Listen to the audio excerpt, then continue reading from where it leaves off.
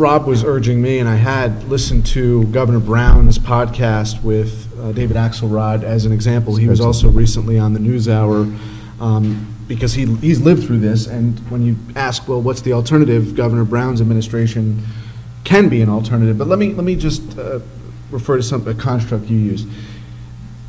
Our democracy depends on, or the moral legitimacy derives from, because you were saying finance, democracy, the people's conviction in integrity, the ability to actually self-govern, and that depends on the reliability of information, which is something we focus on every weekend on the show that I do. That is this conundrum of a Facebook or a Twitter that is engaged in, on its best days, dissemination of the truth and furthering the ambitions of the First Amendment and journalists' ability to get that to constituencies and people across the country. On its worst days, plays into a machine that is a monetized fraud. Mm-hmm. And so I really, by fraud I mean misinformation. If you want to call it fake news, you can call it fake news, but the fact that the YouTubes and Facebooks and Twitters, they are willfully negligent and complicit a lot of times in the perpetuation of that fraud, what I've called in Denmark the monetization of misinformation. And my question to you, as we are here considering, again, the assets, the best case and worst case scenario of American finance and the economic engine that can rescue people's livelihood or defeat it, is, ultimately the markets can tolerate only so much fraud, and eventually the markets may be what seemed to be Donald Trump's evidence of an American revival. Ultimately, the math can go the other way and really reflect what has been this tremendous disparity of wealth, and so I'm wondering if and when you project that the markets will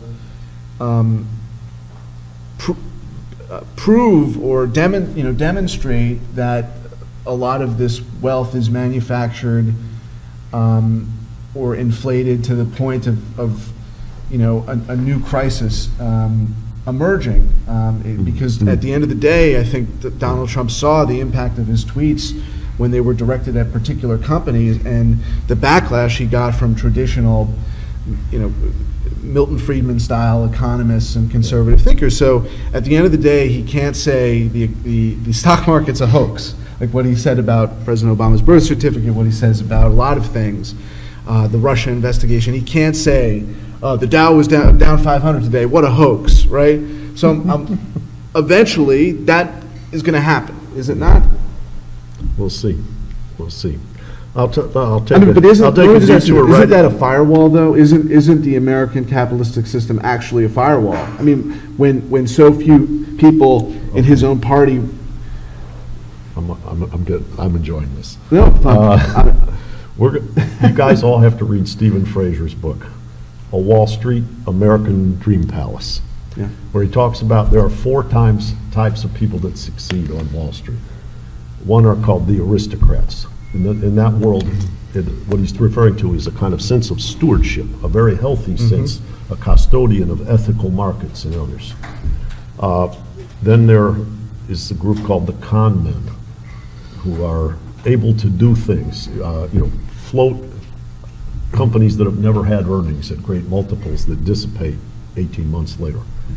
I can't remember the other 2 right now, but he basically says it doesn't matter any of the 4 as long as you're in a rising tide. The system can tolerate those. And he goes back to the robber barons and the formation of the railroads and some of the scams around that.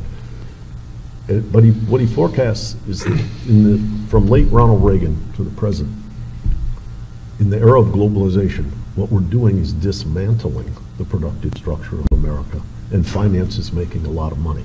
Right. And so now the question of what makes money can be controversial and at odds with the well-being of the American people. Right. And so these controversies and these questions of confidence and faith in the system, as opposed to the skills of a particular financier, are very much in play. What is different today from the precipice of the Great Depression, to just use a contrasting historical landmark?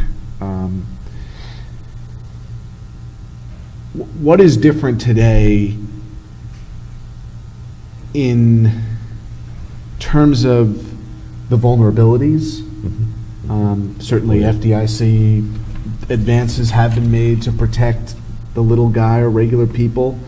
But you know, when I visited the University of Nebraska in Lincoln, I remember talking to students around 2008 and in the immediate aftermath of the crisis, and I said, you know, they weren't fully cognizant that folks wouldn't be playing football, but they would have been lining up for bread in that stadium had the bailouts not happened.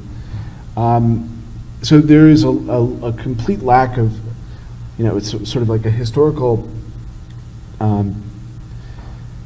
misconfiguration, lack of consciousness around that moment versus today.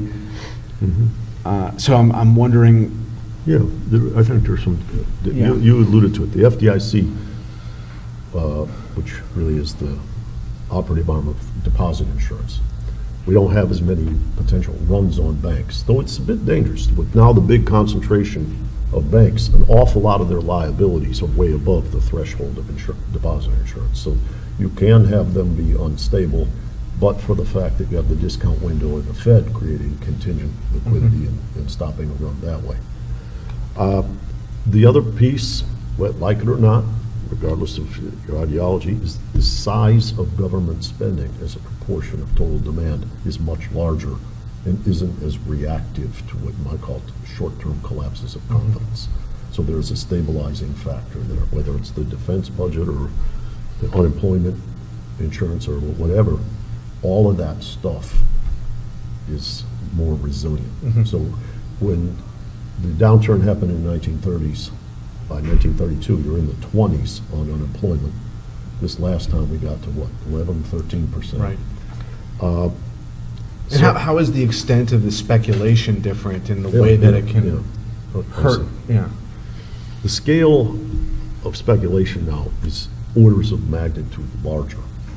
In the 1920s and 30s, we were going through a very profound structural transformation in America from an agricultural-based economy to a manufacturing-based economy. And some very wonderful papers have been written on this, like Bruce Greenwald from Columbia Business School, and I'll cite, he and Joseph Stiglitz co-authored. And it's interesting because one is libertarian on the right and one is very much a kind of democratic left.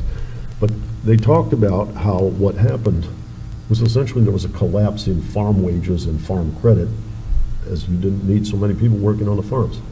Well, when those people lose their wages, they don't have the ability to buy manufactured goods. So in those days, the equivalent of Silicon Valley was a place called Cleveland, Ohio. Cleveland, Ohio was the innovation center of manufacturing. And Cleveland went bankrupt after we got to World War II, war preparation, so there was aggregate demand. Cleveland was reconstituted, the manufacturing economy took off, and all the people that were shed from the agricultural system moved into manufacturing, migrated to the northern part of the Midwest. And so there was a very profound structural transformation there. Analogous, but not quite of the same scale, related to globalization and the development of China. Manufacturing was further diminished in the United States, and we moved towards a service economy. So when we look at what you might call the velocity of change of the composition of employment and production, there are similarities, but the scale, the velocity and violence of the 30s was a bigger change than now. When you think of that speculation being much more rampant today, and the fact that there is rather little accountability when it comes to ensuring that there is reinvestment, right? The reinvestment is taking place in communities, and there really aren't any regulatory frameworks, just as there aren't in public media or commercial media these days. You know, as Newt Minow said to me years ago, it's a miracle we have something like PBS in this capitalistic system. So your institute is devoted to new economic thinking. How, if there are any mechanisms through which we can try to ensure that that speculation is not just in the pursuit of channeling, what you might call capital, into capital formation and productivity is the underlying basis and rationale in economic and financial literature. The problem that we've had is that, and this is beautifully articulated, by the way, my colleague Adair Turner wrote a book called Between Debt and the Devil, that Princeton Press put out about a year ago. He studied Great Britain, and he said, you've got this enormous architecture of guarantees and central banks around something that doesn't really lend any money to manufacturing anymore. It doesn't really enhance productivity. It's largely involved in real estate speculation and what he calls positional goods, meaning like the City of London or coastal properties. And that when he criticizes Thomas Piketty's tract on wealth, capital in the 21st century, he says this isn't about the relationship between growth and interest rates. This is about a boom, a bubble in positional goods and real estate lending, and that the financial sector is really devoted to things that aren't worthy of guarantees, other than the fact that they can disrupt you on the downside. Once you start going over the cliff, everybody's, what is it, Robert Lucas, the conservative economist, said everybody's a Keynesian in the foxhole. Right. And there are some really clear deliverables that a president who prided himself as a builder could say, these reinvestments are going to go to infrastructure, and you're going to see in 4 years revitalized airports, bridges, tunnels. But anyway, I want to. Let me just say one last asterisk on this.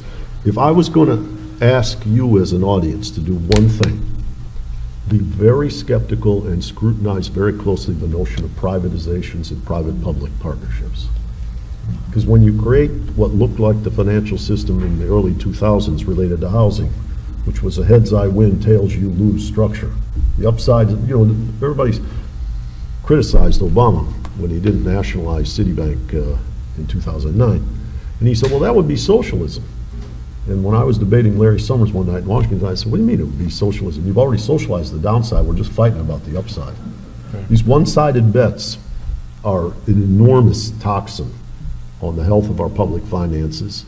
And these games that are played in the management of pension money and the fees earned by alternative investments, and then complaining after they've sucked all these fees out and given campaign contributions to politicians and consulting agreements to pension fiduciaries that we don't have enough to pay the people that work for 45 years, that's the kind of stuff that has to end to get us back on the democratic path that you, how you say, challenge me to try to envision. Thank you, Rob.